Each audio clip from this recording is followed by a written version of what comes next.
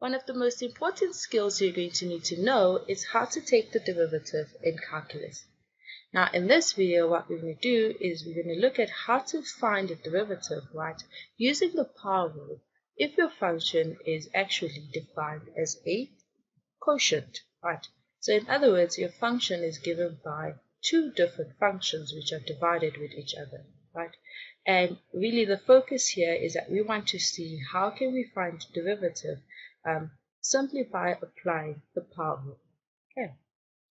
So the function that we're going to look at in this example is y is equals to 2 times x squared minus 3.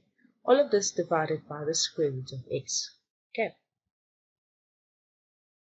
So as stated in the previous videos, right, we saw that the power rule, okay, is a differentiation technique, right, which we can use, right, if we want to do term by term differentiation, right.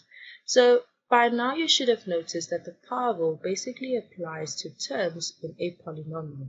Okay. Now what we have over here, right, is a quotient function. Okay. And that just means that our function is given by two different functions which are being divided by each other, right? So this is not a polynomial, right? So we're going to have to transform this into a polynomial, okay? And a polynomial is just a series of terms, right, which are in this form a times x to some exponent a, right? So in order for us to transform this into a polynomial, right, we have to remember that the square root of x, okay, can be rewritten as just x to the exponent 1/2. If you remember that, okay, then you can easily, right, apply exponential rules, okay, in order to transform this given function, right? So what we are given is y is equals to 2 times x squared minus 3, all of this divided by the square root of x. Now we're going to write that as x to the exponent 1/2. So now notice that we have one term in our denominator, so we can distribute that term, right, to the two terms which are in the numerator. Okay, so we have 2 times x to the exponent 2 divided by x to the exponent 1/2. Then we're going to subtract from that 3 divided by x to the exponent 1/2. Okay, so now we're going to simplify this by basically just applying our exponential laws. Right. Now the exponential law that we're going to apply here, right, is the law that says that if your bases are the same, okay, so your bases are the same, and you are actually dividing these bases, right, then what you can do to these exponents, okay, is that you can subtract them, right? So you rewrite your base and then you subtract your exponents, right? So that's what we're going to apply in this step.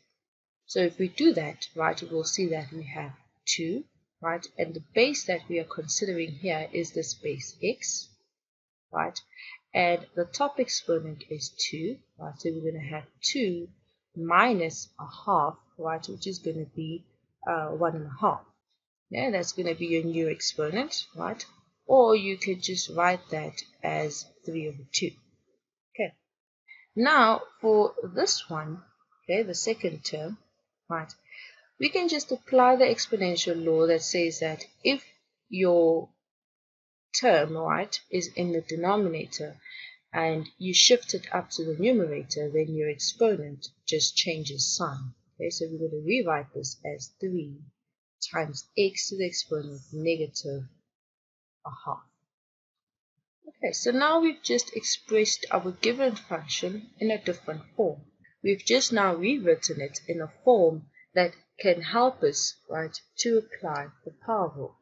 Okay, so like before, we saw that we can just identify our terms, right? So our first term here is 2 times x to the exponent 3/2, right? And the second term is 3 times x to the exponent negative 1/2. Okay, so then now that we've identified our terms, we can now actually take the derivative, right?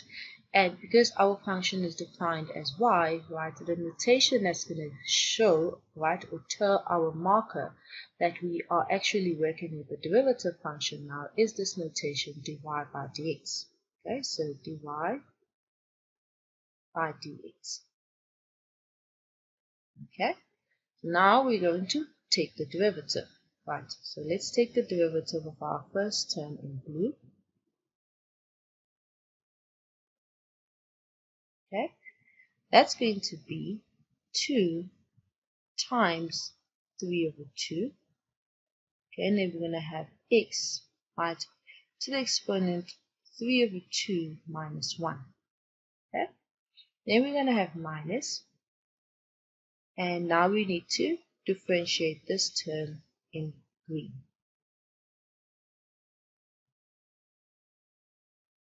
Okay, so we're going to have 3 times the exponent negative half, okay, times x to the exponent negative a half minus 1. So simplifying, we have that dy by dx is going to be equals to, well, for the first term you can see that the 2's cancel each other out, right? So we're left with 3, right, times x, okay? And now for this fraction that we need to evaluate, okay, we basically have 3 over 2 minus 1, but you can think of that 1 as 2 over 2, okay? So now your denominators are the same, and then you can just evaluate the numerators, which is 3 minus 2, which is 1.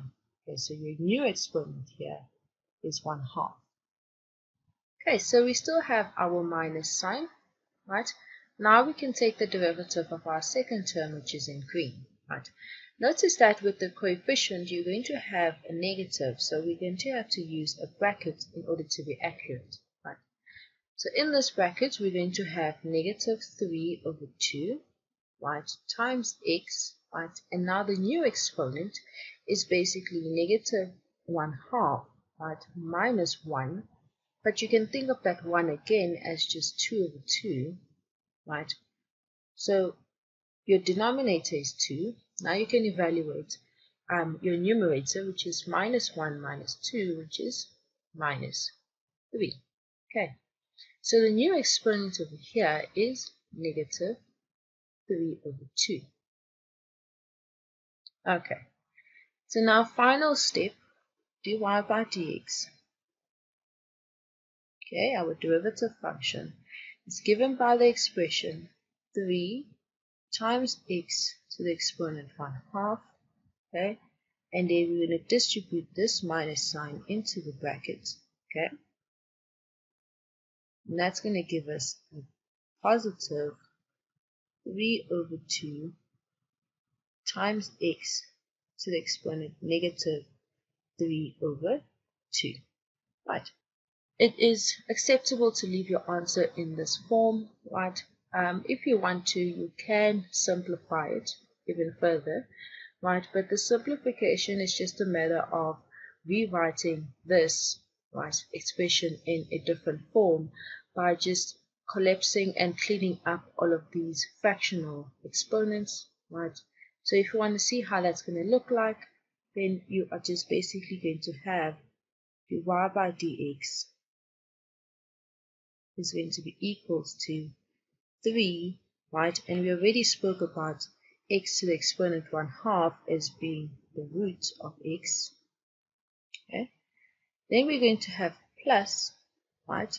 Now over here, right, the simplification is just moving this x with a negative exponent down to your denominator. Okay, so we're going to have 2 in our denominator, 3 in our numerator, and then when we move this down and also rearranging it, this is just a square root, right? So that denominator becomes your radical, right? So the square root of x cubed.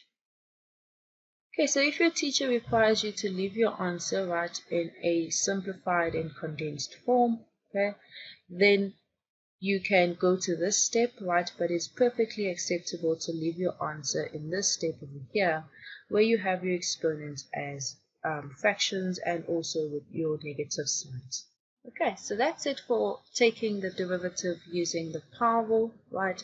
Thank you for watching, and I will see you guys next time.